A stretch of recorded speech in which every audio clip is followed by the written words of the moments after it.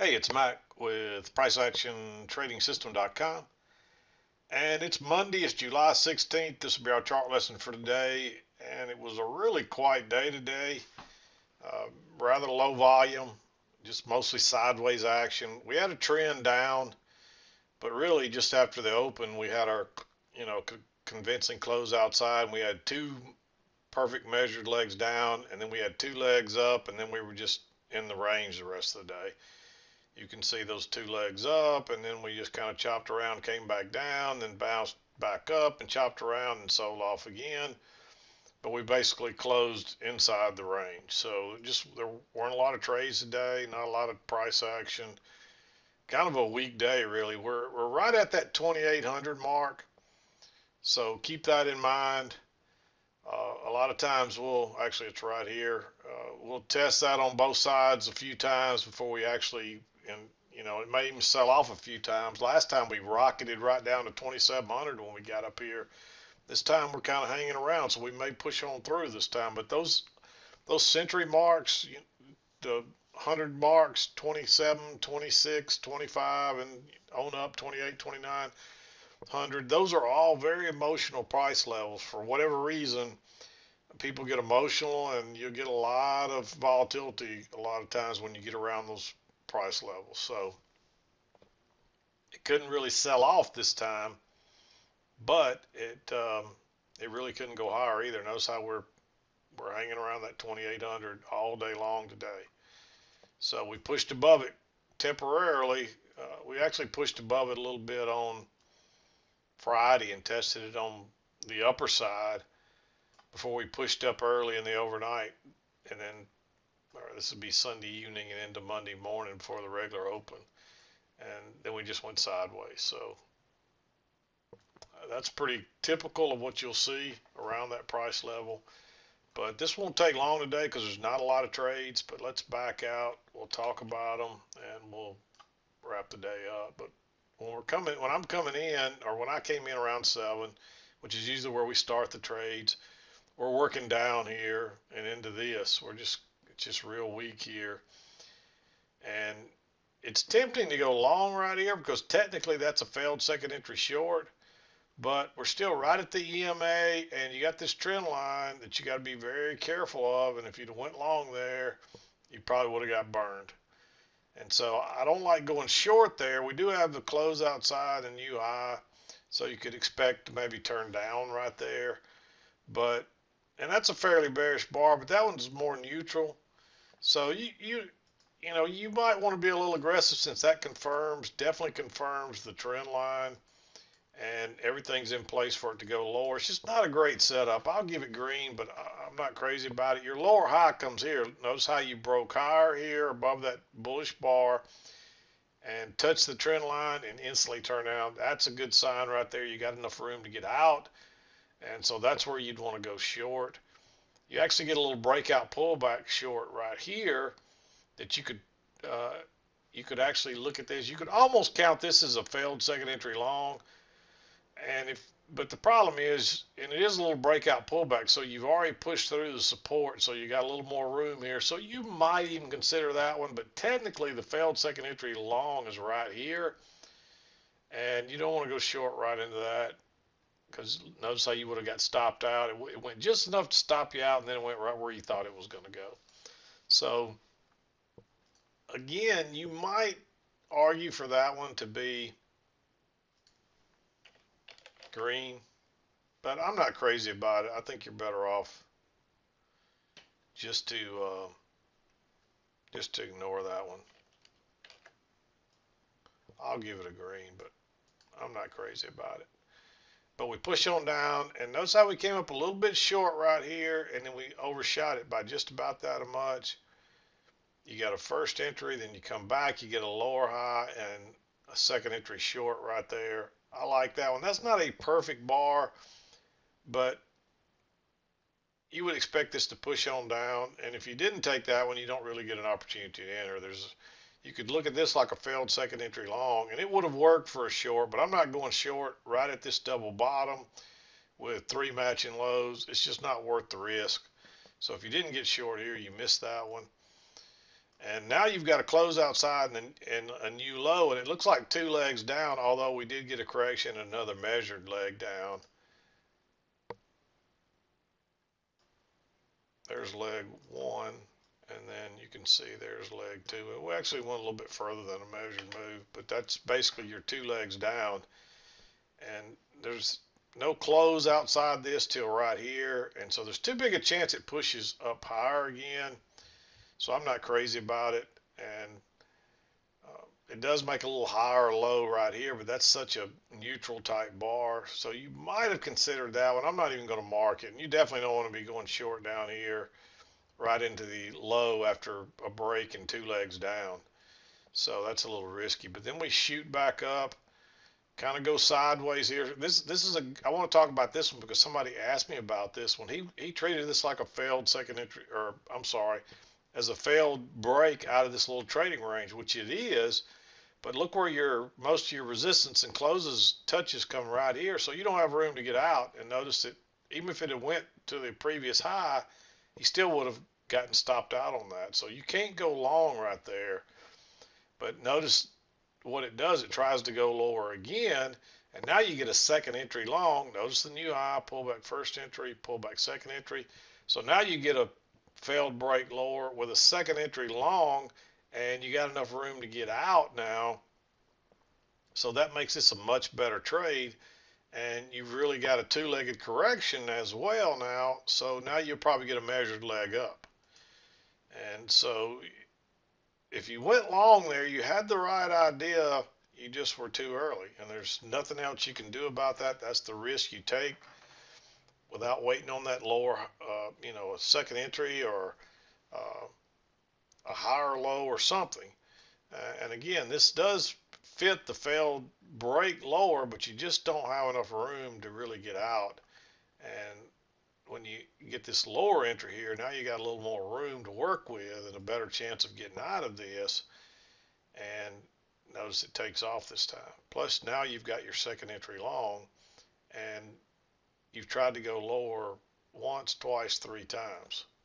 So you're looking at a lot better entry there now. And you get a higher low here, but it's now you've already back up to these highs. There's been some resistance across here. And at this point, I would still have this down here. So you got to be real careful getting long right there. In fact, I think you need to be looking for a short, if anything, because now you got two legs up with that little 2-legged correction in the middle. And once again, if you tried to be a little bit early here, trying to be smart, you probably would have got burned, because it is a double top, so you could consider that a lower high, but notice we just had a break of this trend line and we don't have a new high in place yet. So there's always that chance that it makes the next second leg up, and that's what happened. And then you can't go short now because your bar is too bullish. So here comes your lower high and a big bearish bar. You might let it break lower and drop a limit order just to try to get a little better entry, but you could just go short with a stop there.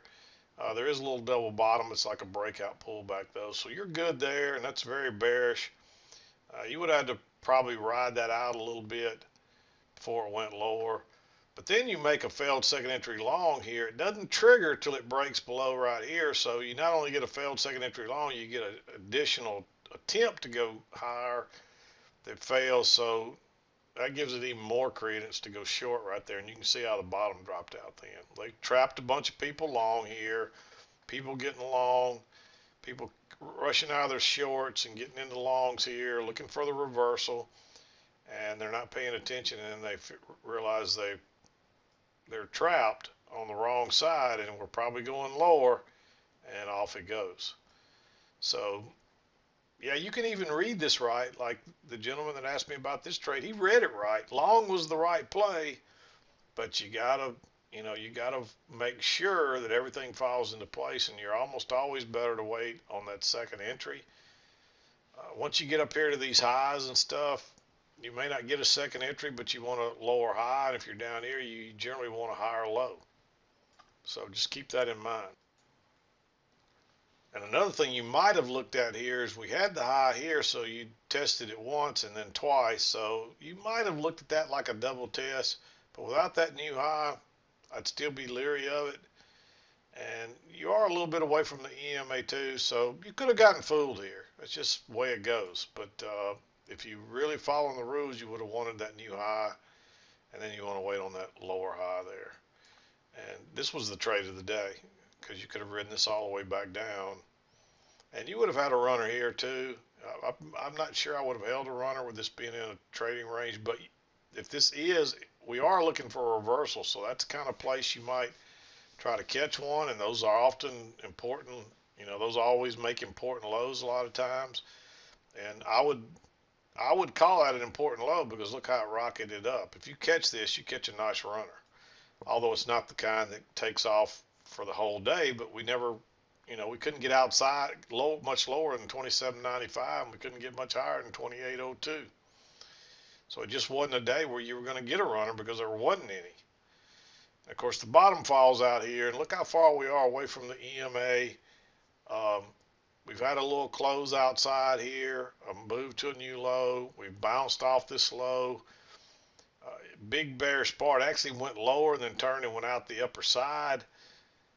So you might have just considered going long as soon as it broke higher. Otherwise, you could have just put a stop there, a buy stop there. I would have preferred to see it break lower and then go up if you're putting a buy stop there above these because of those 3 or 4 matching highs, but we're still so far away from the EMA, and we have had our close and a new low, so you might risk this one. It's real close. I could make this one green just as easy, but since there weren't a lot of trades, you couldn't, by this point, and it's right at 2 o'clock too, so I'm not crazy about that trade, but technically by the rules, it fits our criteria, and but again, it could have done just like this one did and pushed for that retest for a higher low, but technically this one's had a break and a new low, so it's a little bit different than this one, but it's still got some similar aspects to this trade over here. And notice this one, that's the first close outside, so you're looking for that new high, and then of course it made 2 legs up, which that's not uncommon at all for it to make 2 legs up or 2 legs down to a new low. And of course then this one rockets down, so we're way overdue to come back to the EMA here because it's been a while. And so this is just a little better setup going long than this one is going short. Not by much, but just enough to where I felt you could make that one blue if you wanted to. But I really liked it more on the break lower than if it went out the other side already having your buy stop. Once I saw these other 2 inside bars, I mean, I'd have been so crazy about it then to mark it blue, I probably would have marked it green at that point. So just keep that in mind. But yeah, that was pretty much it today. There just wasn't a lot going on. And even here, this was a second entry short. Notice you're coming up and you get a close outside and move to a new high, and then when it broke lower, it was a second entry short. But that bar is too neutral, so that's why I didn't mark it. Even though it would have worked and you could have got a second entry short out of that, you should have been thinking reversal by this time because we've already had a close and 2 legs down, and so there's too big a chance that there may be some other trend working up here. And I didn't even look for a larger trend, but you could probably draw this line off those closes right there and then copy it and bring it down and see what you get. And you can see it looks like there's probably a channel working up there, although you already had a close here, so it didn't really help you. But that's just something else that I wanted to talk about to show you, because it could have come into play and it might have been the trend that just works on higher from there. So always draw your lines and see what you get. Just like here, you do have a good trend line, but it already gets a break, but it still moves down all the way down and tests the low. And at this point, the range, you need to let the range probably take precedence. So the fact that we had a close outside and 2 bounces off of these lows of the range, then you probably take that. So hopefully that makes sense to you. But anyway, that's about it for today. There's not much else you can say about it. A really slow, low volatility day, and just not a lot going on. But It could be this way through the end of July and into August, but it should start picking up. Usually the market will start picking up again in the fall. And we did have an unusually volatile spring. March and or April and May were really volatile, and it might have even went into June. But from about mid-June on, it's just we've had some good trading days, but it's been a typical summer doldrums where you just don't have a lot going on.